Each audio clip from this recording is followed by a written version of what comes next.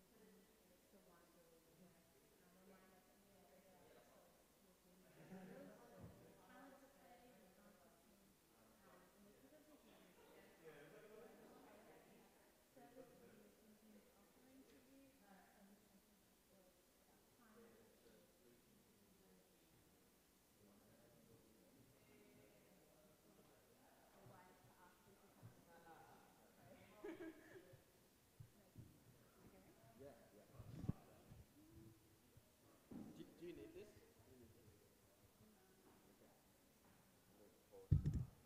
Before someone trips over.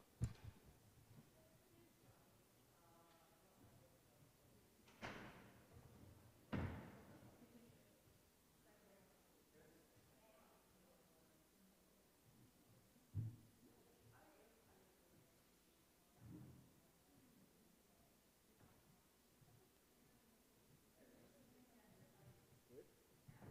Look fresh today. Did you go for a run this morning? I was going to say, you look like really alert. Oh, you don't? Oh, fair enough. Oh, right. Okay. Maybe it's the mask. I'm tired. Yeah. It's probably the makeup.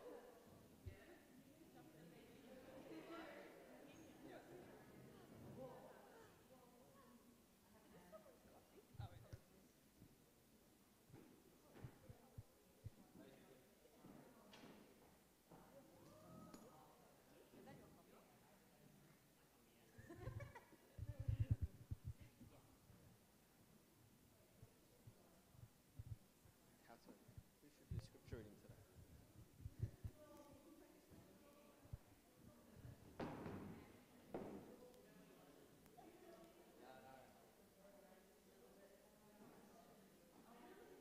Joseph. Joseph.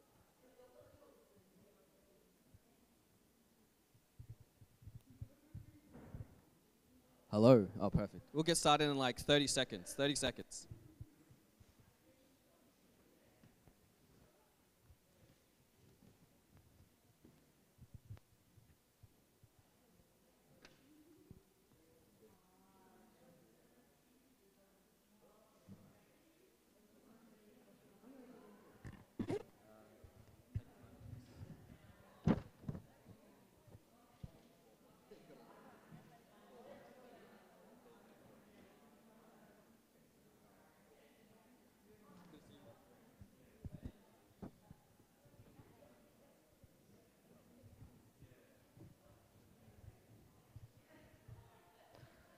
All right, guys, welcome. It's good to see everyone's faces and people. Come in, come in, come in. Before we get started, I want you to say hello to someone. I know a few conversations, but we've got some old faces I haven't seen for a while. Make sure you tell them hello. And for those online, hello. You can spam the YouTube channel to say hello to each other, but yeah, say hello to someone. Say hello to someone you haven't seen for a while. You can get up, shake someone's hand, give them a fist pump. Anything like that.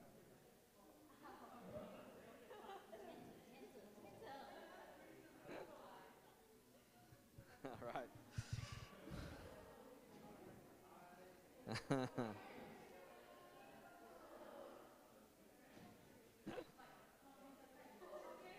I know.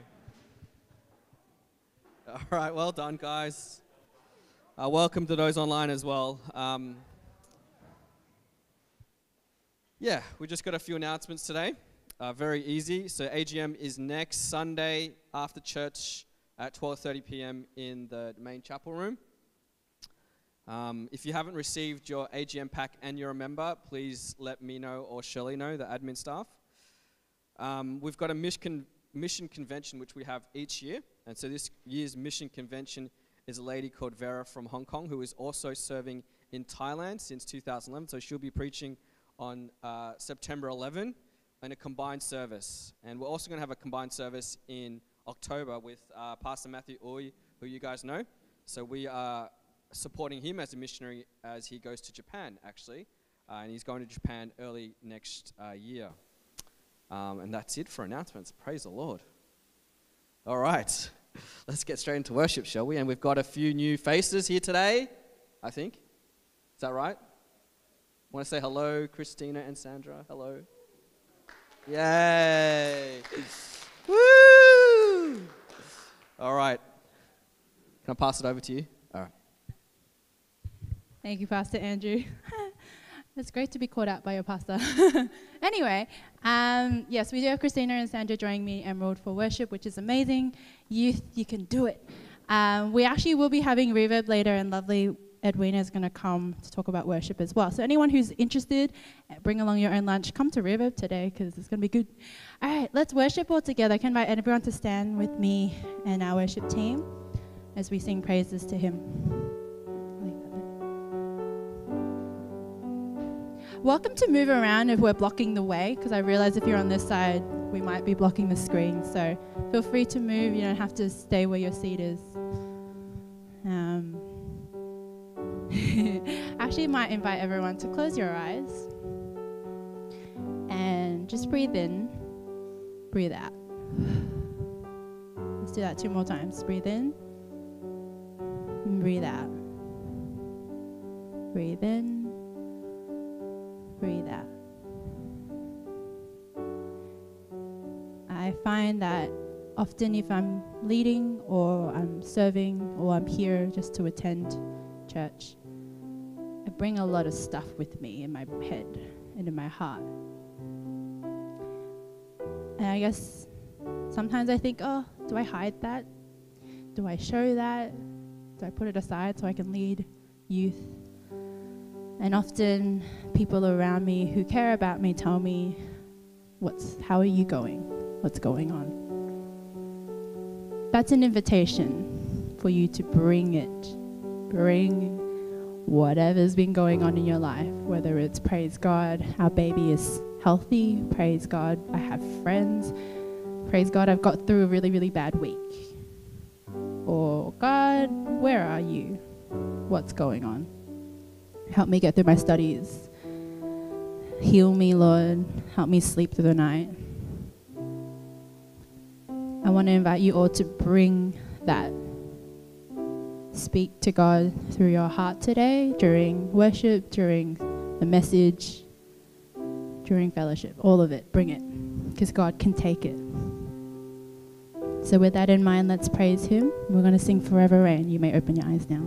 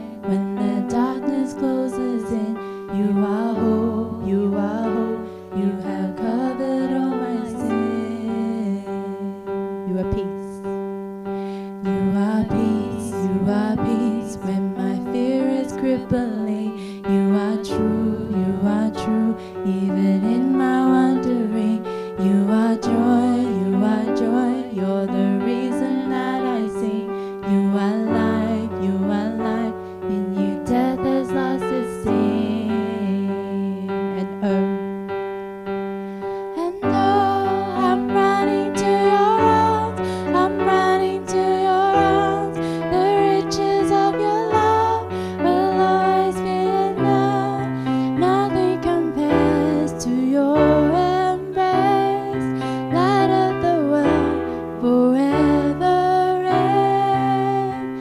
God, you are more. You are more than my words will ever say. You are Lord, all creation will proclaim.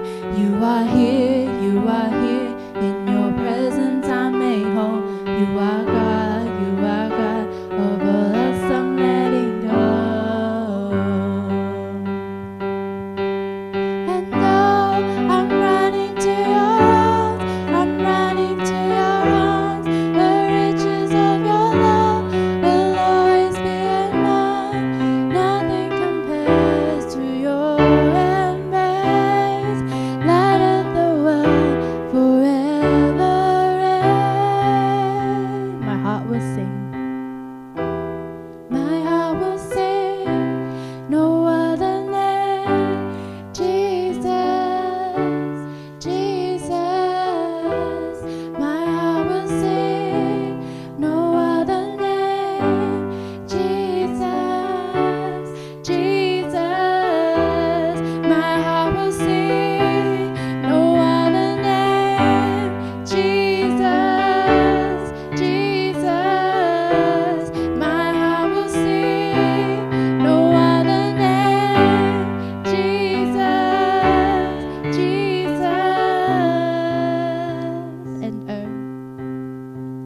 And oh, I'm running to your arms, I'm running to your arms. The riches of your love will always be enough.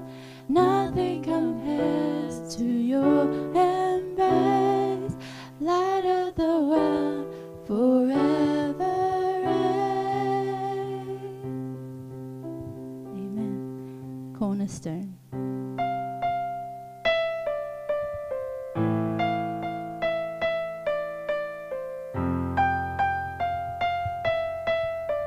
My hope is built. My hope is built on nothing less than Jesus' blood and righteousness.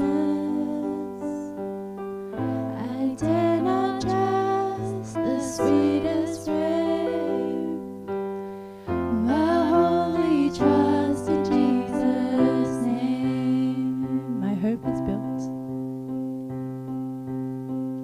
My hope is built on nothing less than Jesus' blood and righteousness. I dare not trust the sweetest frame, but wholly trust in Jesus' name. Christ alone. Christ alone, cornerstone, weak made strong in the Savior's love. Through the storm, He is Lord, Lord of all.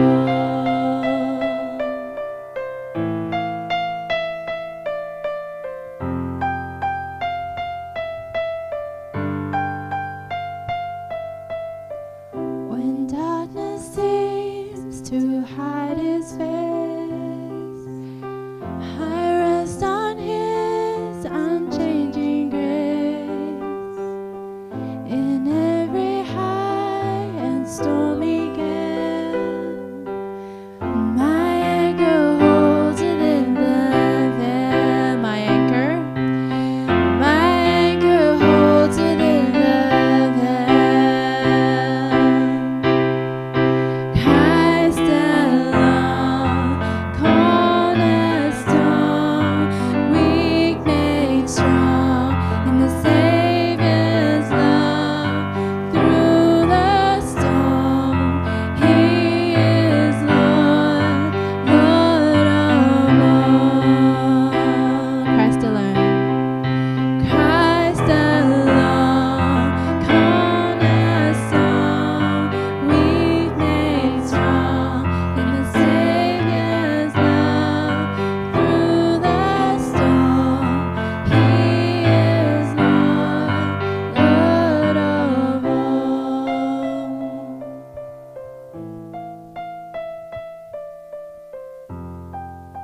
shall come. When he shall come with trumpet sound, oh, may I then in him be found, dressed in his righteousness alone, faultless stand before the throne. Amen. I invite you all just to bow your heads and we do a quick prayer before the next song. Dear Lord God, we praise you, for you are good even when we're not. For you are peace when we're scared. You are life when there's death that's there. But Lord, you promise eternal life through your Son, Jesus Christ. So as we sing the next couple of songs, Lord, remind us of you on the cross.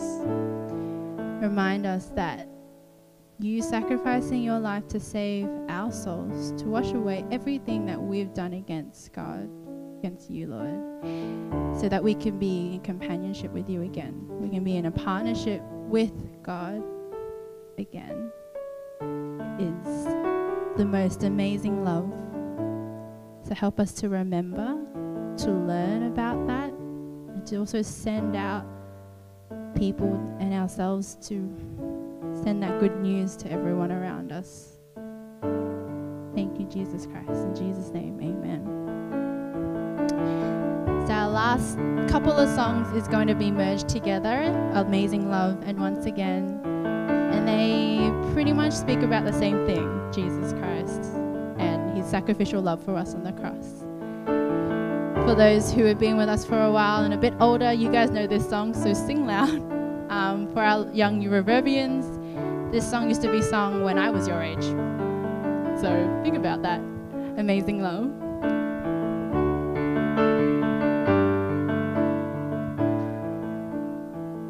I'm forgiven. I'm forgiven because you were forsaken. I'm accepted.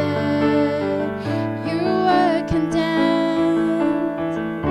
And I'm alive and well. Your spirit lives within me because you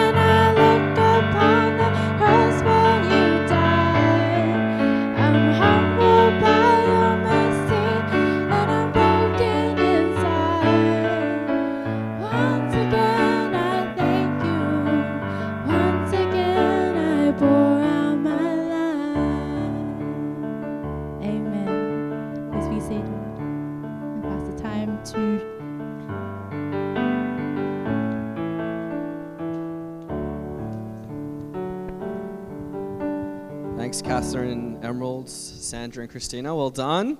Yay. Was it scary? Nah, easy. You're on next week then as well, right? Nah, good stuff. It's always really exciting to see our Reverbians step up and run the service. So hopefully one day they'll run the whole service. Come on, guys. You guys ready? Yeah. Now comes the time of offering. So you will see behind your chairs there's a QR code to access our bulletin. So obviously we're all doing everything digitally today. So if you'd like to look at the bulletin, scan that QR code. And in that bulletin, you'll also have our tithing details as well. I wanted to share something, that's been on my heart in terms of offering. I know a lot of you don't have work yet, but you will, or some of you have part-time jobs, for instance, at McDonald's or Sushi, wherever you guys work, right? I know a lot of people work at a sushi store for some reason in this church. However, that's not the point of this message and offering. I find this principle of giving to God and Him being generous with us quite an interesting principle. And in Malachi, and towards the end of it, the Israelites, God accuses the Israelites of stealing the tithe, if that makes sense. So they're giving not their first fruits, not their best fruits. They're giving basically their scraps to God, right? Like you could call it pocket change to God. And God accuses them of this. And what they say back to God is like, how have we done it? How have we, stolen your tithe away from you, right? And God says, because you haven't given me your best, right? And He says in the Word of God, and I understand it's in the Old Testament, but the same principle I believe still applies today, that if we give to God, right, and test Him in this, He will unleash the storehouses of heaven upon them, right? And it's funny because I know that for me, giving to God, especially initially, is not easy. It's like you think it's our money, right? Like we work hard for our money, yeah? We want to put in our savings account to buy, that nice dress or that new gaming computer or a new car, for instance, or a house deposit for an investment property, And we tend to look at only what we have in our bank account. I'm like that. Right? I look at the bank account, and I count, I used to be a financial analyst, so I look at numbers all the time, right? But one thing a preacher said recently that when I was on leave that just struck me so much, right? It just tore my soul apart, like you could say. It just really hit me. He said that often as believers, we only look at the physical things in front of us. We only look at the physical resources in front of us, but we do not take into account the invisible resources that God has. We don't. Because I look at my bank account, there's only $900 in there, right? I have this scarcity mindset. But in God's kingdom, His resources are totally unlimited. Totally unlimited. And when the Bible says, when you give to Him, He will pour out blessing upon you that you cannot even store, I can guarantee you it is true. I took a huge pay cut working from ANZ to become a pastor, right? And I thought it would be an easy change, and you guys know this story. It was one of the most difficult changes to my lifestyle I've ever had, right? I was like, oh gosh, money is really important now, I can't just, buy that nice jacket, that Zara coat, that, LV wallet, whatever. I can't buy those nice things anymore, Nor would I want to now that I'm a pastor, right? But I can tell you, testimony after testimony after testimony, since I've been a pastor or since I've gone to Bible college, God just doing miracles in my finances, even when I remained constant with the tithe, right? If you give to God, He will outgive you 1,000-fold, right? I mean it. I don't even know where this money comes from. Let me give an example. My car broke down, this is probably about a year and a half ago, right? And, we were saving for a house deposit. No, sorry, it was probably more than a year and a half ago. It's like 2.5 years ago, right? We were saving for a house deposit. And it would have cost me approximately about almost $4,000 to get that car repaired, right? I'm sitting there, oh gosh, that's a lot of money. And we're trying to save for a house, right? And obviously planning for kids, all that kind of stuff. So in my mind, I'm really worried, right? I'm like, oh gosh, where's all this money going to come from, And I tell you what, when you give to God and you are faithful in the tithe, and when you start giving that, $10 that you might owe God because you earn $100 in that shift, right? He will give to you. And so what happened to me was that for some bizarre reason, Toyota, when I took it there, they're like, this is going to cost you a lot of money, right? I'm like, oh, crap. For some bizarre reason, they decided to talk to head office, and the head office said, yeah, actually, we'll just cover it completely. Not even like 50%. They'll be like, yep, it wasn't even their mistake. It was just an old computer chip, whatever, and it had to be replaced. They said, yeah, we're going to cover it for you. My car's not under warranty, right? It made no sense from a business sense to cover my $4,000. None at all. But let me tell you, I could tell you time after time after time after time, that's happened to me, just miracles. I can guarantee you miracles will happen when you give to God and are faithful, right? So as we think about offering today, have you given that 10% to God? I know it seems like a lot of money, but trust me, do not look at the physical resources you have in front of you. Understand that there are invisible resources that are unlimited to God, and when He sees you honor Him with that particular offering, He will honor you, I guarantee it. That's not to say we give to receive. God loves a cheerful giver, although I struggle with giving sometimes. Want to hold that tightly, but trust Him. And so as we reflect on giving to God, let it be our sushi job, let it be our investment income, right? Let it be our side hustles. Think about this principle. I guarantee you, He will not fail you. With that in mind, I'm going to pray for us. If you'd like to make an offering, you can do so cash-wise somewhere. Don't give it to me. But we have bags somewhere, or you can donate online, all right? So I'm going to pray for us, and I'll pass it back to Eden soon and the scripture reading with Joe. All right, I'm going to pray. Lord, I want to thank you that your word never fails. What you promise, what you plan, it's not something that changes. You're not double-minded, but it's a promise that is always true and a principle that's always true, that we cannot ever outgive you. When we give to you, God, you always give back to us in some way, shape, or form.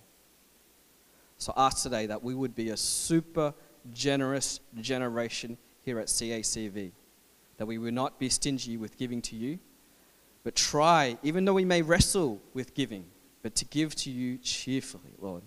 I ask, Lord God, that you would anoint this church and this congregation for the gift of giving, that we will have an abundant mindset and not a scarcity mindset, Lord, that we will not be stingy with you, but that we'll be generous with you today. I pray this in Jesus' name. Amen. All right, so this time comes to a time of scripture reading before I invite Uncle Eden up. And so Joe, Louis, Joseph. Does everyone know Joseph? Yeah, I think so. But it's great to have him here. He's Sam's brother, so welcome. So Joseph, over to you. So today I'll be reading from John 4, verse 1 to 30, and then 39 to 42. Jesus talks with a Samaritan woman. Now, Jesus learned that the Pharisees had heard that he was gaining and baptizing more disciples than John, although in fact it was not Jesus who baptized, but his disciples. So he left Judea and went back once more to Galilee. Now he had to go through Samaria, so he came to a town in Samaria called Sychar, near the plot of ground Jacob had given to his son Joseph. Jacob's well was there, and Jesus, tired as he was from the journey, sat down by the well. It was about noon. When a Samaritan woman came to draw water, Jesus said to her, "Will you give me a drink?"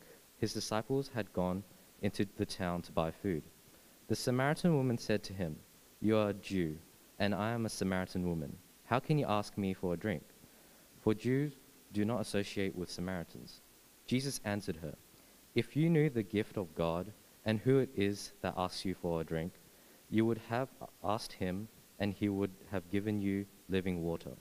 "Sir," the woman said, "you have nothing to draw with the well, and the well is deep. Where can you get this living water? Are you greater than our father Jacob, who gave us the well and drank from it himself, as did also his sons and his livestock?" Jesus answered, Everyone who drinks this water will be thirsty again, but whoever drinks the water I give them will never thirst. Indeed, the water I give them will become in them a spring of water welling up to eternal life." The woman said to him, "Sir, give me this water so that I won't get thirsty and have to keep coming here to draw water." He told her, "Go call your husband and come back." "I have no husband," she replied. Jesus said to her, "You are right when you say you have no husband. The fact is, you have had 5 husbands, and the man you now have is not your husband. What you have just said is quite true." "Sir," the woman said, "I can see that you are a prophet. Our ancestors worshipped on this mountain, but you Jews claim that the place where we must worship is Jerusalem." "Woman," Jesus replied, "believe me, a time is coming when you will worship the Father neither on this mountain nor in Jerusalem. You Samaritans worship what you do not know.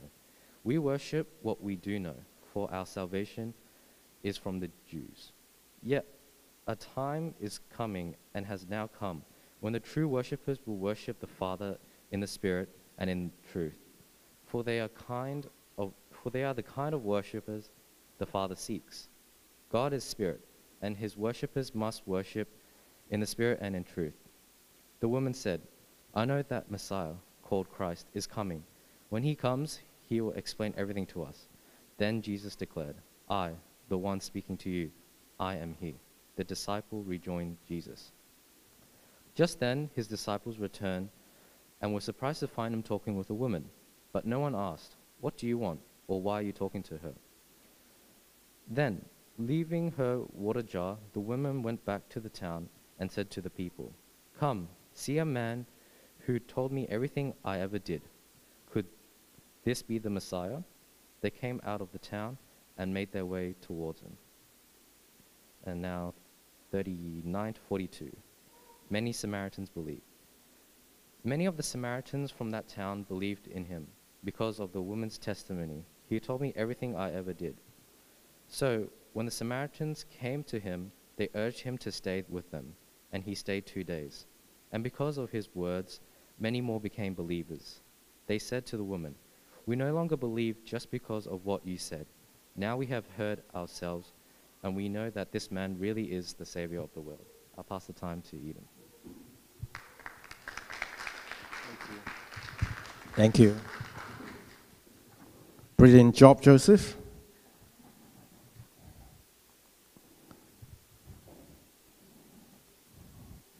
I liked your firm and assertive way of reading the Bible. It is good, you know. The Bible is the Word of God. Okay. Hello again. You haven't seen me for 2 weeks. Guess where I went? I went to Darwin. That's my first holiday after away from Melbourne, after 2.5 years for the pandemic. It was scary to start with, because everyone, you're still worried about when you go on the airport and playing is, many people there, and you wear your mask, and should I take off my mask or should I wear it, And then once you get there, it's not that bad, everyone's relaxed, and thank God. He protected me all the journey, and all my companions as well. My friends are going with me, so we have a group of 6 going together, and it was a lovely time. Interesting. I learned something from the trip that the Aboriginals, well, we call them the people of the First Nations. It's a lot up there, and also a lot of the parks belong to them, and they have, in their culture, they have a very close connection with what they call that their God, and they have a special way of managing the nature. They only take what they need. They won't exhaust all the resources, like they won't kill all the animals and, or fish, overfishing, put big nets and, they only catch 1 or 2. It's enough for the day, it's enough, And also they they burned, they set fires to the bushes. Not because they want to destroy the bush with bushfire, but they actually want to regenerate the vegetations, you know. And also, they set the fire slowly. They have a special way of setting off the fires, so the animals and the insects have time actually to run away from the fire. So very interesting. They have a very close connection to their God, but we're not sure whether their God is our God. But they are talking about their God is the creator, which is likely, well, our God is definitely the creator of the, you know, earth and universe, you know. And yeah, but it's quite interesting, something I learned from the Aboriginal culture, you know. So back from my trip, sorry for the time. Today's sermon is on the heart of a Samaritan woman. It's John 4. I'm sure you guys are very, very familiar with this story, you know. Jesus, you know, he had some, you know, he's done some mission work, you know, in, you know, Judea, and then because in verse 1 said, now Jesus learned that the Pharisees had learned that he was gaining, baptizing more people, more disciples than John, although in fact it was not Jesus who baptized, but his disciples. So he's left Judea and went back once more to Galilee. So the story starts from here. Okay, so Jesus start going back from Judea to Galilee. Okay, so before we dive deeply into the scriptures, shall we have a prayer? Just to ask the Spirit to give us that insight to understand the deeper meanings of the scripture. Lord, thank you for this morning. Thank you for the wonderful weather. Sun shining through the windows, Lord. We praise you because spring is coming. And we can see all the plants are springing to life, all the flowers are budding, and yeah, and you know, all the trees are having new leaves. And it's getting a bit warmer as well. Lord, thank you for that. Lord, we ask you to really open our eyes up and open the eyes of our hearts that we can understand the deeper meaning in the scripture and help us to take away what you have for us today. Thank you, Lord. We praise you and pray all that in Jesus' name. Amen. Yes, it's a very familiar story, but mind you, the scripture is alive. In every situation, in every different time of your life, that story might mean a different meaning. I can testify for that. I have read the Bible, you know, same stories many times. But every time I read sometimes the same story, but the story actually gives me a different meaning that time. So don't expect same old story. The Spirit might give you new things today to take away. Okay, so the story starts from when Jesus started going back from Judea to Galilee. Okay, so there's three routes. Sorry, I don't know how to use this one. There's three routes that from Judea to Galilee. If you imagine, Judea is on the north, in the north, and Samaria is in the middle. And Galilee is right underneath Samaria. So to go through to go to Galilee, somehow you got to pass Samaria, A lot of the Jews try to actually avoid passing through Samaria, because the Jews actually have a belief that the Samaritans are not so good people, because there's a bit of history on it. I'll go to that later anyway. But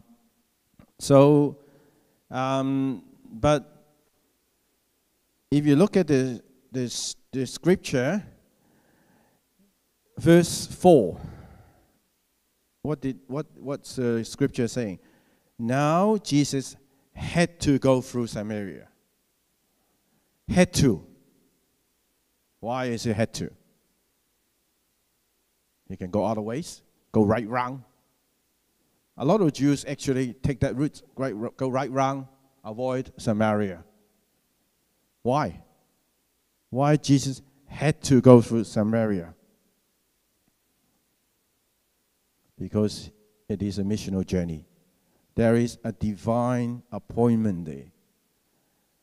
God has organized a Samaritan woman at the well for Jesus to talk to. Jesus had to go through Samaria. In our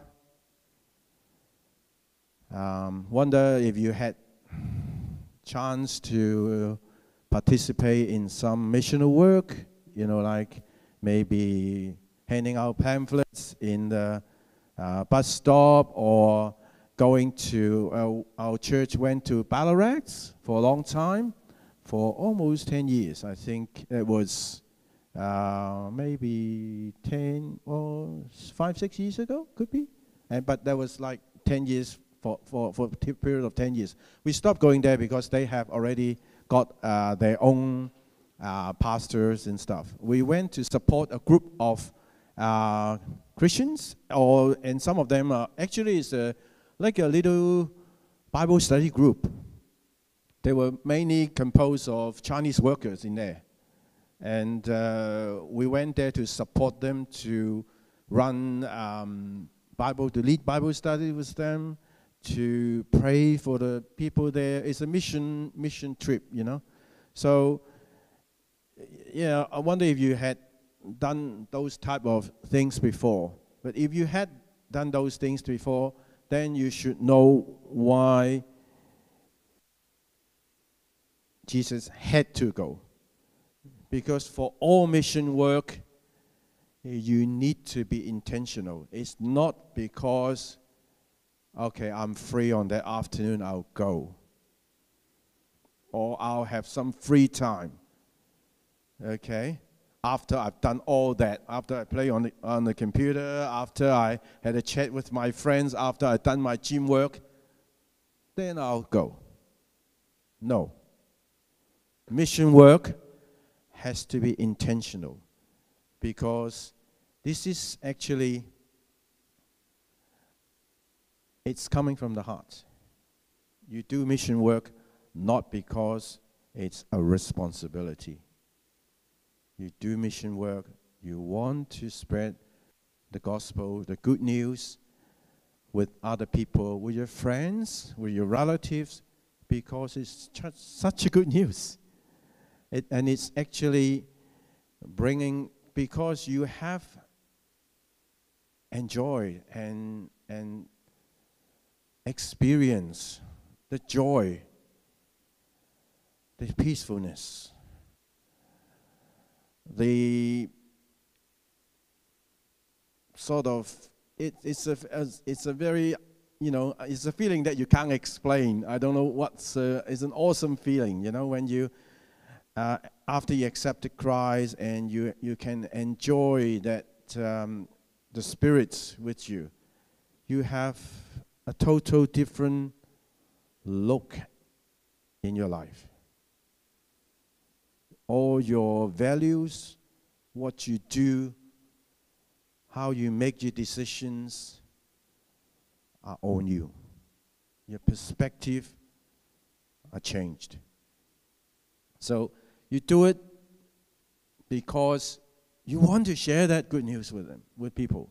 You don't want to. It's not out of a duty. Oh, I'm the, I belong to a certain group and I have to go there. No, don't do that. You do that because you have that desire in your heart, and the Spirit actually will move you to, if you have a good connection with the Spirit, with God.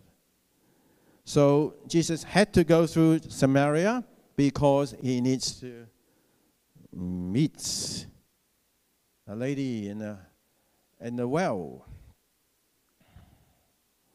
So the story continues. Now he had to go through Samaria. So he came to a town in Samaria called Sychar or Sychar? I have to ask Pastor Andrew. I'm not sure how to pronounce that one. I'll pronounce it Sychar, okay? So he came to a town in Samaria called Sychar, near the plot of ground Jacob had given to his sons Joseph. Jacob's well was there, and Jesus, tired as he was from the journey, sat down by the well. It was about noon. When a Samaritan woman came to draw water, Jesus said to her, "Will you give me a drink?" His disciples had gone into town to buy food. Okay. In the text we just read, Jesus actually, by the time he came to the well, it was about noon. I wonder if you have been to a semi-desert area.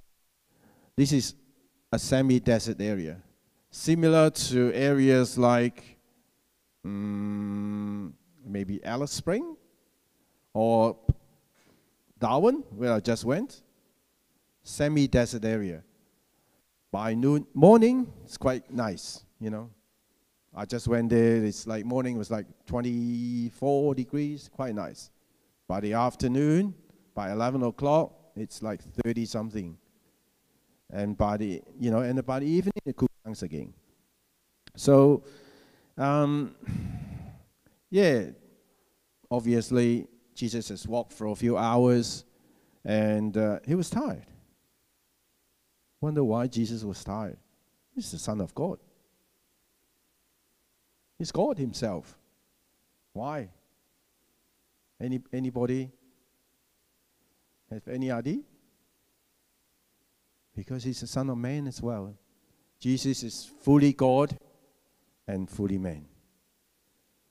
So he's tired. He sat down by the well and talked to this lady. Now this lady came to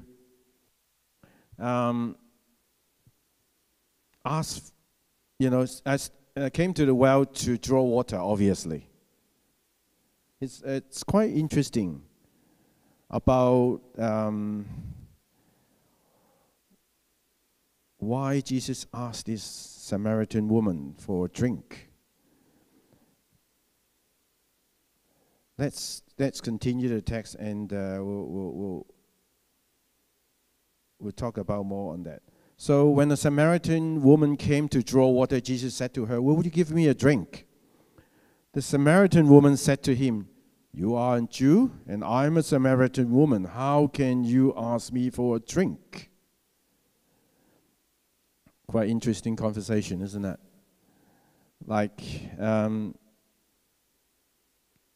Why I say it's quite interesting, Jesus asked the woman for a drink, because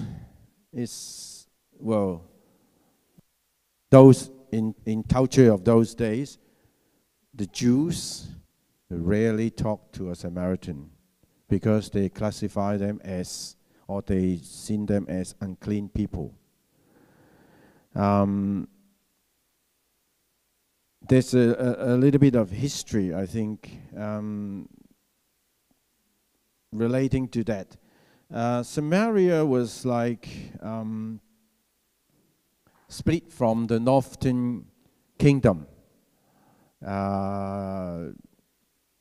before, some time ago. I can't remember exactly the dates. Let's see if I have it down here. I might have. Where is that?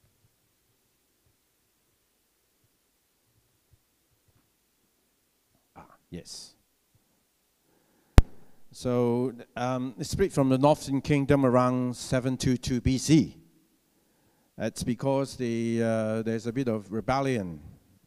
In those days, Assyria actually, ruled the whole part of Israel, And there was a bit of rebellion, and then it split into two places. The Samaritans hold a different idea from the Jews. They only believe in Yahweh and the Pentateuch, and they reject the rest of the Old Testament. So that is why, and they worship, they even set up their own temple in Samaria, and they don't worship in Jerusalem. So it's a lot of history on, or a lot of tension between the two tribes. And the reason why the Samaritan woman gave that sort of response, it was like quite a cool or cold response. You are a Jew, and I'm a Samaritan woman. Why are you talking to me first? Not saying that you asked me for a drink, So, quite interesting. Jesus initiated that talk to ask the Samaritan woman for a drink. And also, there's also in some theologians, they believe that it's quite interesting or quite strange for a woman to come out and draw water from the well at that time of the day as well. Because usually they don't do that in their culture. They do it in the morning and evening because that's the hottest time of the day. So they normally don't do that. And also, there's also one word quite interesting. Alone. He came, the Samaritan woman actually came by herself. Now, in cultures of those days, the ladies don't go by themselves to the well out of the city, because it's not in the city, all right? It's out of the city because they have to travel in groups because there's bad people, in the hills or in the mountainous area, and so it's quite interesting. You bear in mind these 2 points. So the lady came to a well in a funny time, and also she was alone.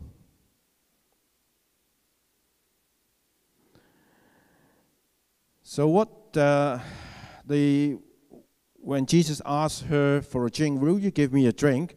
The answer is, you are a Jew and I am a Samaritan. I have nothing to do with you, almost, How can you ask me for a drink? But instead of, trying to explain, you need to give me a drink. I'm very thirsty. I came all the way from Judea. I've walked how many hours and all that. Jesus' answer is quite interesting as well. It's not really answering her answer, okay? What did Jesus say?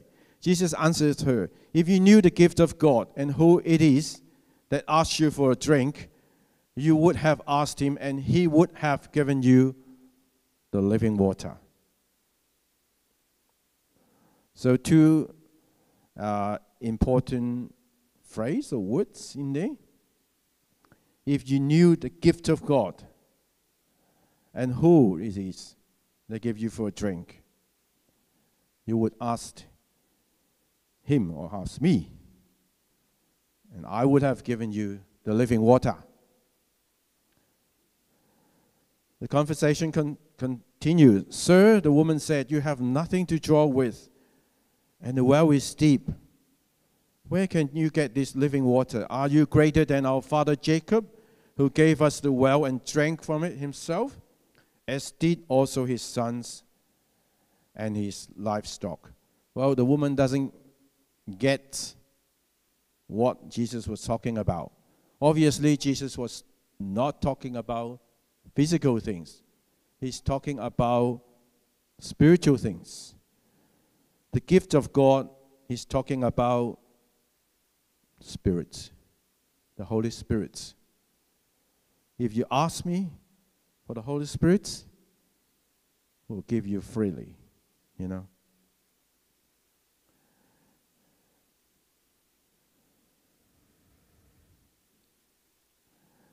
And he will give you living water as well. Living water in the Bible is also corresponds to the Holy Spirit in a lot of texts, you know. So basically Jesus is saying that, well, I have the gift of God. Freely he gives to you. Would you like it?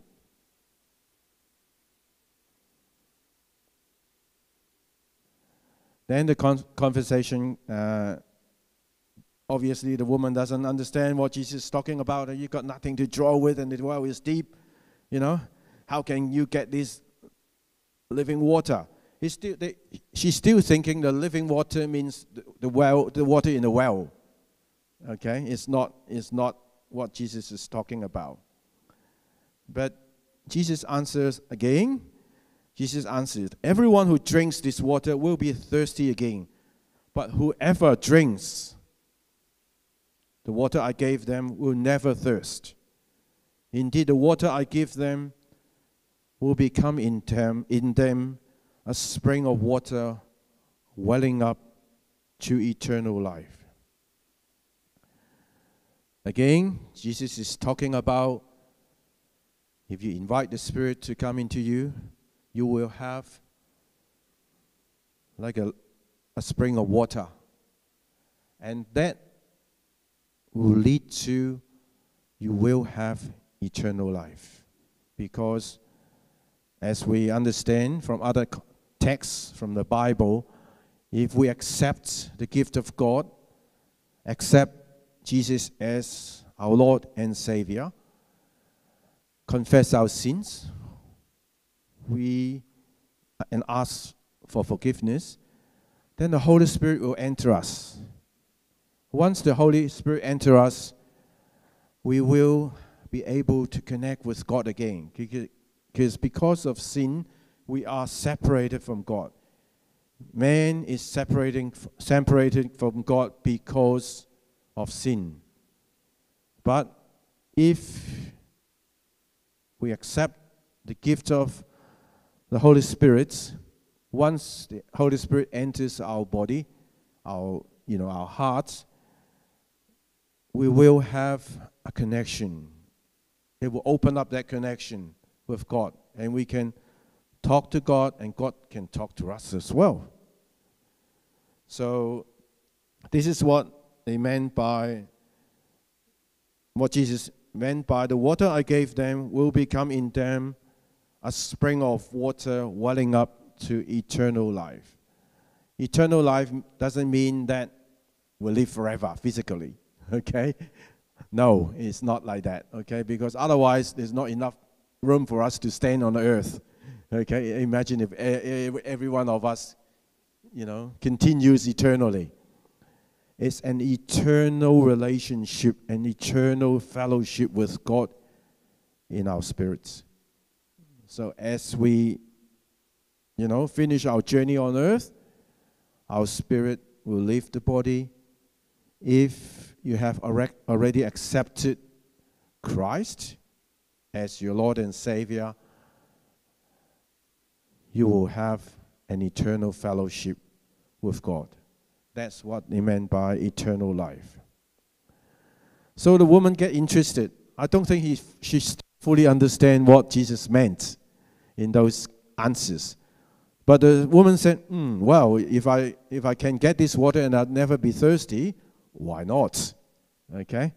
So the woman said to him, Sir, give me this water so that I won't get thirsty and have to keep coming here to draw water.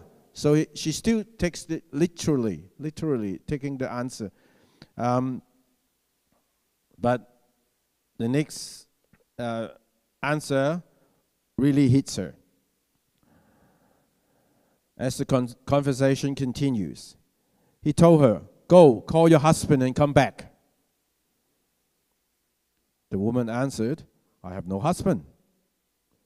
Jesus said to her, "You are right when you say you have no husband. The fact is you have had 5 husbands, and the man you now have is not your husband. What you have just said is quite true." Wow. That really struck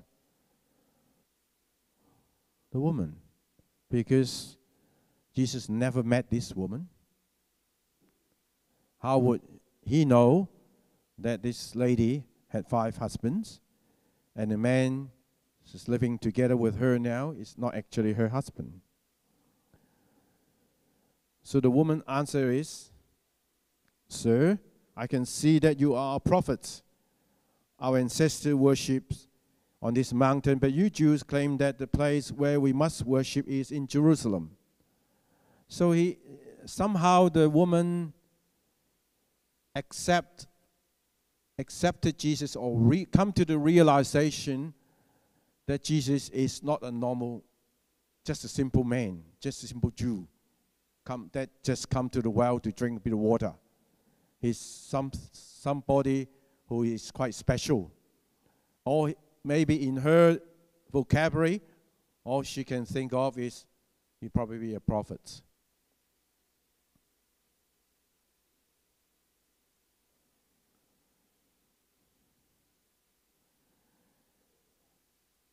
But because of that conversation, it reveals the sin in the lady's life.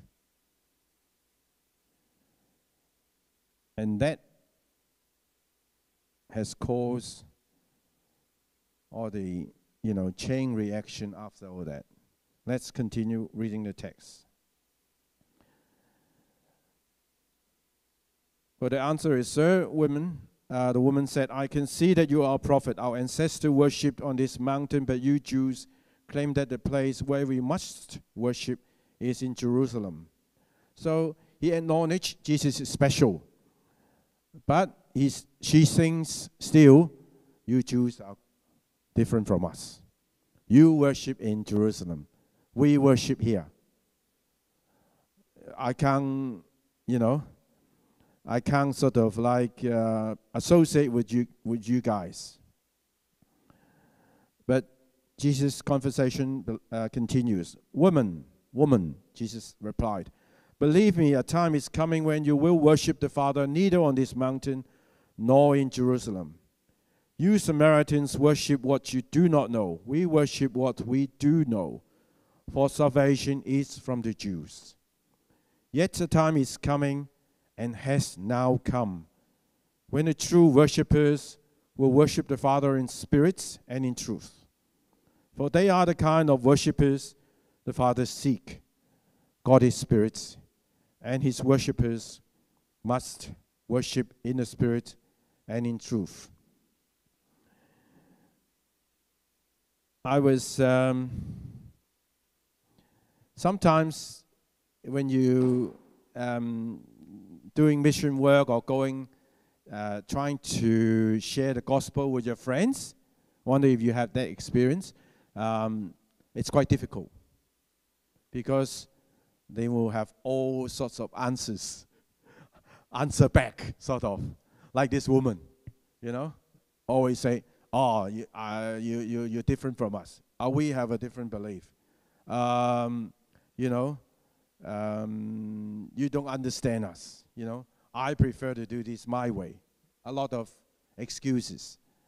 But I share one of my experience with you some years ago. Oh, not that far ago, maybe 4 or 5 years ago. Remember Pastor James initiated a Take 5? Yeah?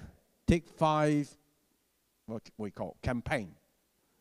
So we have to remember what's Take 5?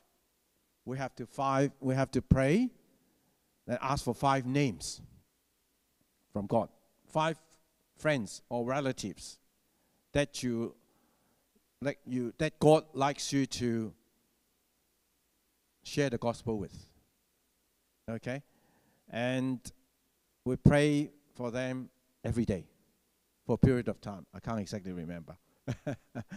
And then, and during that time, I met a patient. I'm a physiotherapist, anyway, if you don't know me, sorry. So I meet, many patients a day. So I met a patient. He's from China. He's quite, well, when I met him, all I know he's an ex-businessman in China. He's got his, what you call that, the first bucket of gold. What you call it? He's earned some money anyway. So he came to Australia to settle here, and he doesn't need to work. He's just enjoying life. He's playing golf, but he hurt himself playing golf, so he came and see me. So we just had some, how physios do. When they're working on your back, on your neck, or your legs, they talk to you, about what you do in your, in your leisure time or whatever. Actually, he asked me, "What you do on Sunday?" I said, "Ooh, great! What a opportunity!" So I'll tell him, "I go to church," and then I tell him, "I play golf too," and then he said, "Oh yeah, I play golf too," but that conversation hasn't sort of eventuated in anything. Okay, but after maybe a few months, he sort of, probably more than that, maybe 6 months. He come every now and then for some treatments, and then one day he turned up. He said, "Eden, you go to church, right?" I said, "Yeah." And he said, "Can I come with you?" I said, "Oh, all right, yes, of course." Guess what? This guy's name actually came up in my prayer in the Take 5. He's one of them. And I prayed for him, I think probably for 2-3 months.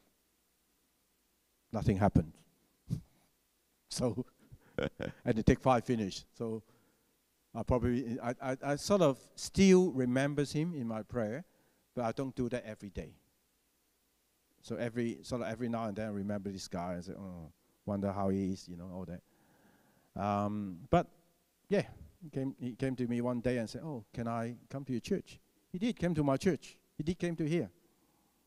And then he joined Pastor, at that time, no, it was Reverend Collins' Bible study group. It was run in Mandarin, and he actually accepted Christ a few months later in that group. So, why I share this is sometimes we, like when we're sharing the gospel, sometimes, number one, we don't know a lot about this guy that you're sharing the gospel. There might be some stories behind. I find out later that he was actually, on the surface, he's a happy man. But actually, he just divorced from with his wife. And he was really struggling. And when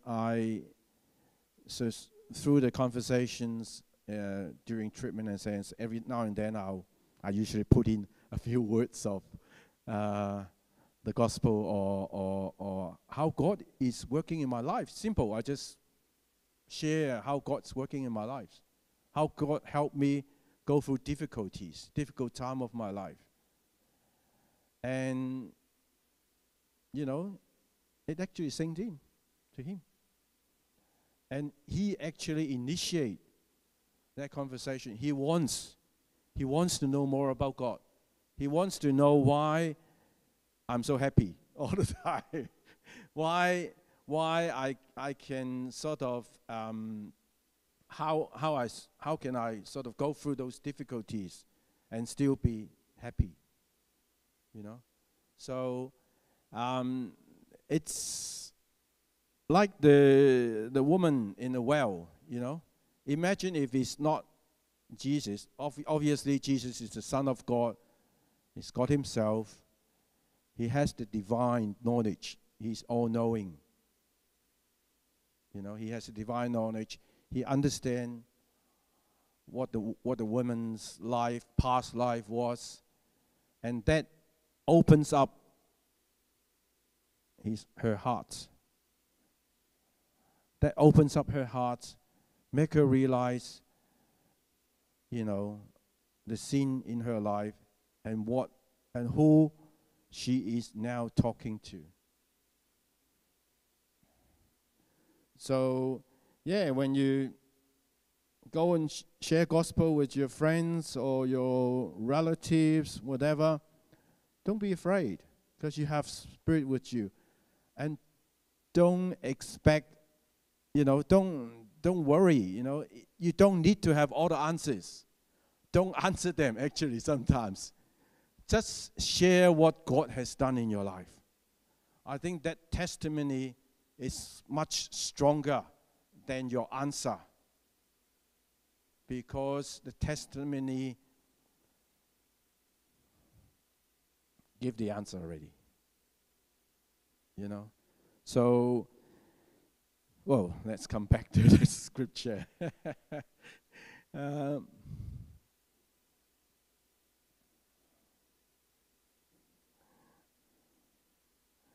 So I think the woman start accepting or opening her heart to the gospel. She realized, wow, these guys know my past. He must have some special power. And even though she's trying to say, well, we're not the same as you. You know, you Jews worship in Jerusalem. We worship in, you know, Samaria. We have our own temple. But Jesus said, there's a time coming. It's a new era that we will worship the God together in spirits. That means Jesus is already saying that if you accepted us, if you accepted me as your Lord and Savior, you will be worshiping God together in spirit and in truth. It's not about Jerusalem. It's not about your temple. God is everywhere. What's that word? Omnipresent. Thank you. Have a blank in my head. It's the 60th moment. I'm allowed to have that. So God is omnipresent. And we, you know, Jesus gave her actually the answer. She's trying to give excuses to say that, oh, we can't, you know, worship your God, you know, because we're different and all that. But Jesus just give her the perfect answer. And salvation is also, he stressed, salvation is coming from the Jews. And the true worshiper will worship the Father in spirit and in truth. Just now we just had our worship time, didn't we? And very well worship time. led by our reverberers, you know. And it was beautiful time. But mind you, worship is not just about coming on Sunday and singing songs. Worship is about worshiping our God, acknowledging our Creator, having that open up that connection with Him while you're worshiping Him, while you're praising Him, while you, talking to Him. And also, worship doesn't restrict on Sunday morning. For Christ followers, our worship is in every part of our lives. Whether it's at your work, whether you are at school, whether you are helping out an elderly woman getting up on the bus, or whether you're helping an old lady crossing the road.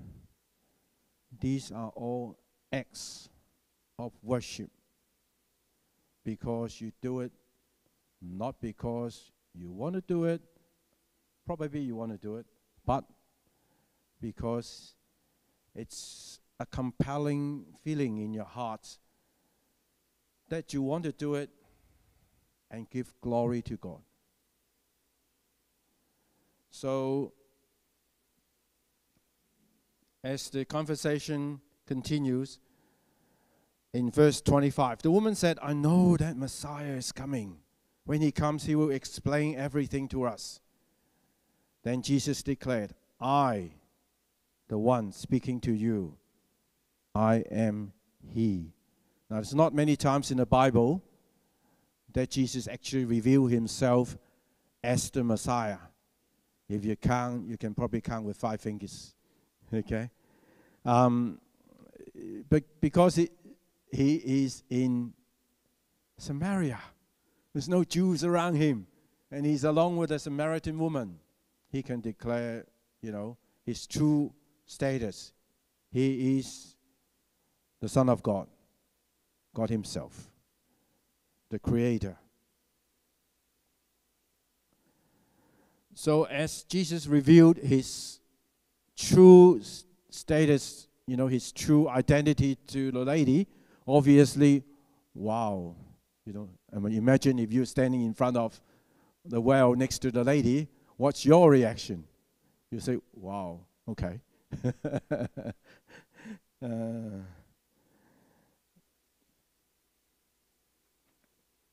So as the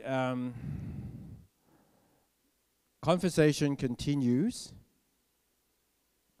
at that time, just after Jesus have revealed his identity, the disciples returned from buying food, and then they find Jesus talking to a Samaritan lady. I said,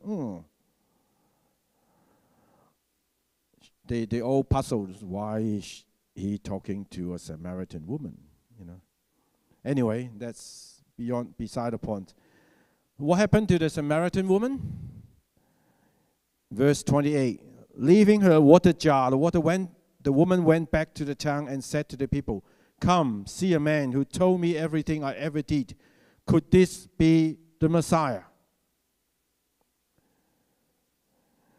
As the woman went back to town, she even left the water jar in the well.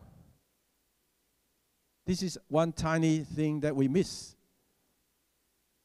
She was in such a hurry, or she was in such excitement. Wow, I've seen the Messiah. I must tell my fellows, my mates, my friends, my relatives. I've seen the Messiah. Come and meet him. He will have all the goodies for us. So he even left the jar. He forgot about what she's supposed to do.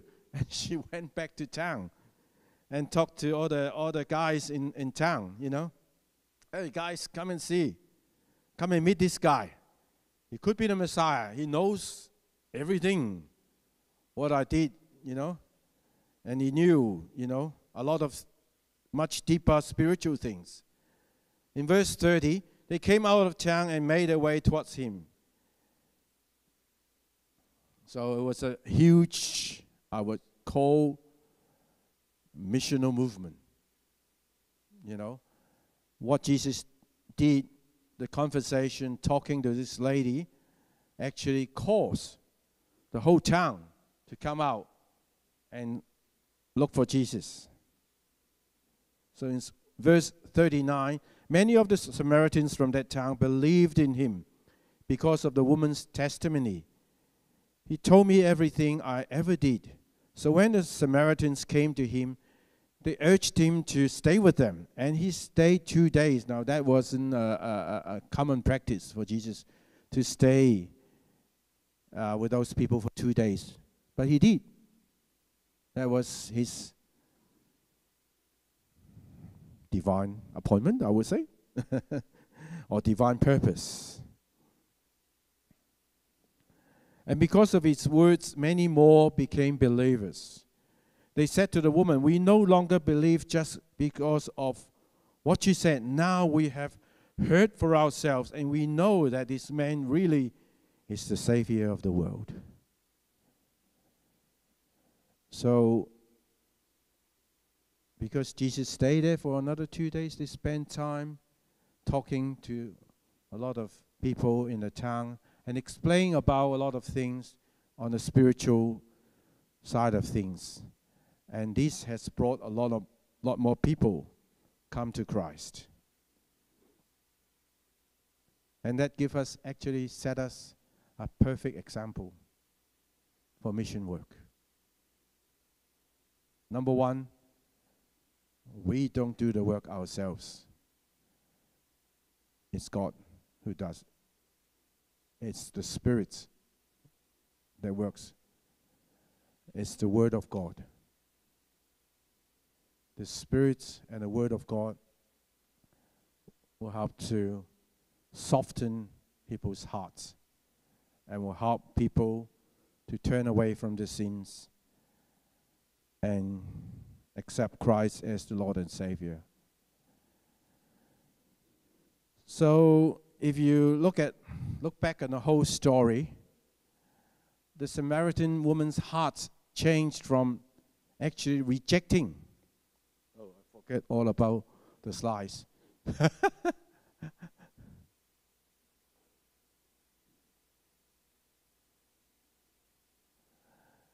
So start from a rejection. It's actually totally rejected Jesus. You Jews, don't talk to me. I'm not good, I'm a Samaritan woman, And men never talked to ladies in those days anyway. And also because of his past, his sinful past, he doesn't want to talk to anyone. He came to the well alone. But what did Jesus do? What did Jesus do? He initiated conversation with the woman. He tries to offer her the gift of life and eternal life. A water that spring, that well up in her heart, she will never be thirsty. After revealing, especially Jesus revealing her past, that softened the lady's heart. The lady starting to realize who this guy was, who this guy is, maybe. Yeah, he's the Messiah. And also, this gift she's not going to let go. And she's willingly accepted, and also she wants to share with all her mates, all her relatives in town. The change of hearts in a Samaritan woman gives us a lot of insights in our mission work when we share our gospels. So don't worry. If you want to or pray, the Take 5 movement is tough because you got to pray every day. But as Christians, I think we should try to bring the gospel to people around us. And that's one purpose that God put us here. There's also that purpose that God put you in your workplace. It's also the same purpose God put you among your friends. among your schoolmates. This is a general calling, we call. Okay? Everyone, every Christian has a general calling. His calling is go and make disciples. Teach them what I've taught you. Show them, how my grace and my love pans out in your life, and bring them to Christ. Good? Okay, let's have a prayer before we conclude the service. Okay. Lord, thank you for the message. Thank you for the story of the Samaritan woman. Lord, we know, yes, sometimes we always think of the impossible, or think of all the hurdles as we go and share the gospel with our friends or our relatives. And we always sort of tends to back off when they make excuses, or when they sort of give negative answers. Lord, help us. Help us to really rely fully, wholly on the Spirit to guide us. And also help us to pray for those people that we really like them to have this gift of life, this living water, this living spring, that they can enjoy the grace, the peace, the love that we are experiencing. And help us to bring them to your tabernacle and bring honor and glory to you. We pray in all this in Jesus' name. Amen. Thank you.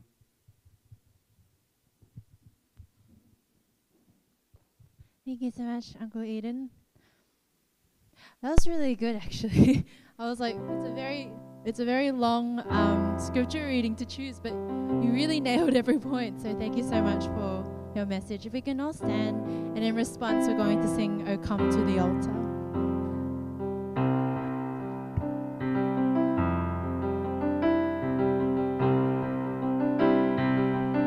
Are you hurting? Are you hurting and broken within? Overwhelmed by the weight of your sin? Jesus is calling.